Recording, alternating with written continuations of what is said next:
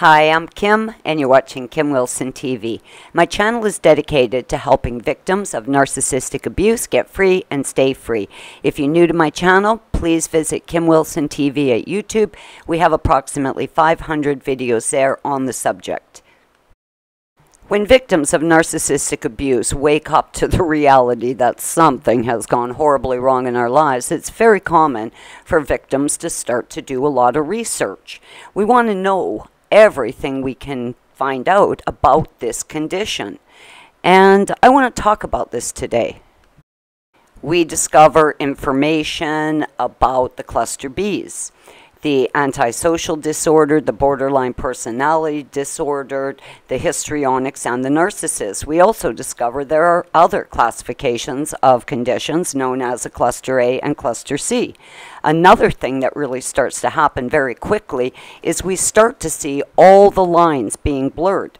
There are characteristics that someone from the antisocial classification has that blends right into what's going on with the histrionics, which just starts to blur again into the other conditions.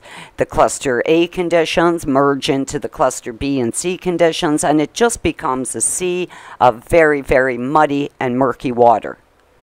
Victims will start to break down every aspect of every classification like somehow it matters.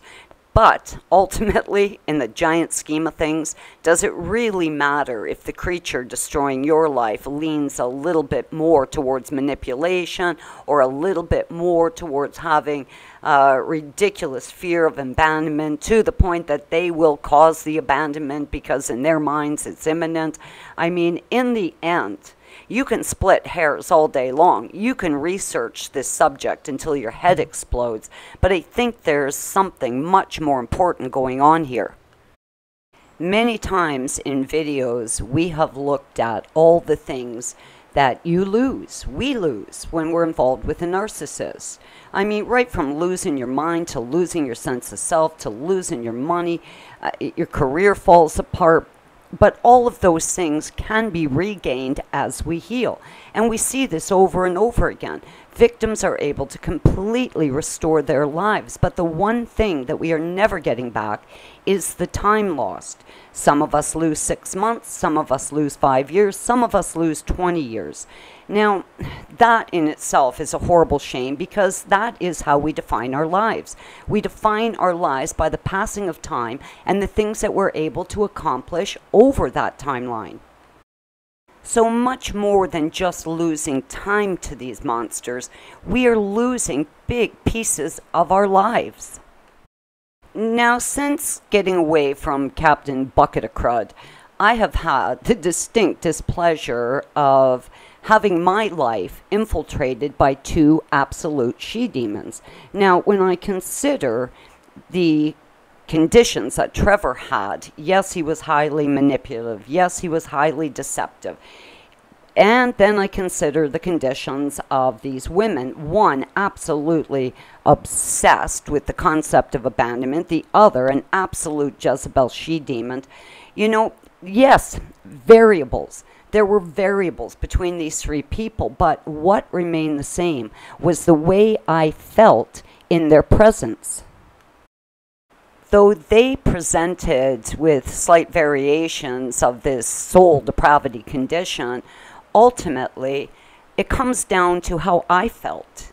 I felt sick around them. I felt disgusted around them. Aspects of my life were definitely being sabotaged.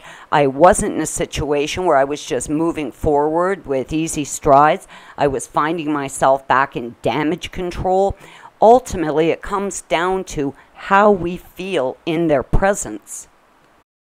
When we're in the presence of these things, clearly our lives will start to deteriorate immediately, and this is not happening by accident.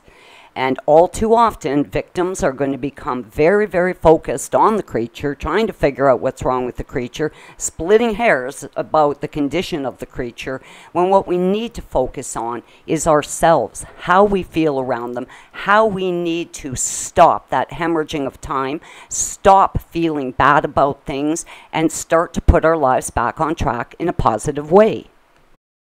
ultimately, it doesn't matter if the thing leans more towards abandonment issues, if it is more cunning, if it's more deceptive, if it's more manipulative, if it's got a stronger leaning towards relationship issues. None of this matters. What really matters is the way we feel when they are in our lives. Sure, when looking at them, there are variations, but I don't see a lot of variations for the ultimate outcome for victims. They feel that their lives are in shambles. They're living on eggshells. Everything's falling apart. They feel sick. They feel sorry. They feel sad. They're blaming themselves or in an absolute state of confusion. Ultimately, we all experience the same thing despite the slight variations in their conditions. If your vision of what's going on in the world today is clear, then you know that this time needs to be about you. You need to get your head clear. You need to have your emotional wellness intact. You need to be spiritually connected to your higher power. You need to be as physically fit as you can possibly be. You need to be solidifying positive allies in your life. Focusing on the narcissist is just a time drain, therefore it's draining your life away from you. When being around one of these things leaves you feeling sick and sad and broken and confused, when you're feeling bad being around someone, enough said. I don't care if they're leaning a little bit more towards, relationship issues, or they're leaning a little bit more towards having, more deception in their lives. I don't care about any of that. What I care about is getting them out of my life as quickly as possible so I can continue on with my healing and making positive strides in my life. These are unprecedented times, my friends, and it is very, very important that you focus on yourself, focus on healing, focus on what you can do today, tomorrow, and the next day to ensure your future is going to be a little bit brighter. Your time will be better spent if you focus on your healing and your recovery today. I'm Kim. You're watching Kim Wilson TV. I hope you're having a great narc-free day.